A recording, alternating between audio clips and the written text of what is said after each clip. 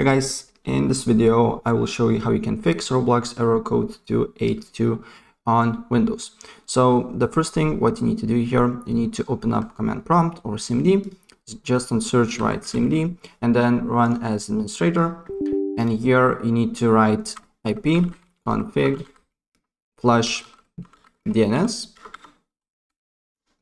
And after you get this message here, then you need to write nesh WinSock reset, right? And after you get this successfully reset the WinSock catalog, you can exit here. And after that, then you need to find system tray here, your network and internet settings. And then you need to go to advanced network settings. Then you need to go more adapter options. And then you need to find your network that basically do not has X on it, and then go to properties.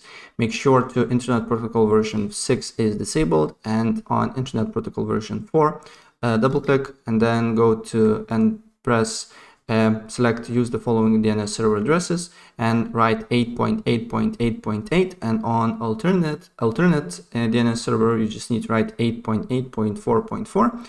press OK and apply the changes, and then restart your computer and the problem should be fixed. Right, so that's pretty much it, and if I help you out, please press like button and subscribe for more. Take care, bye.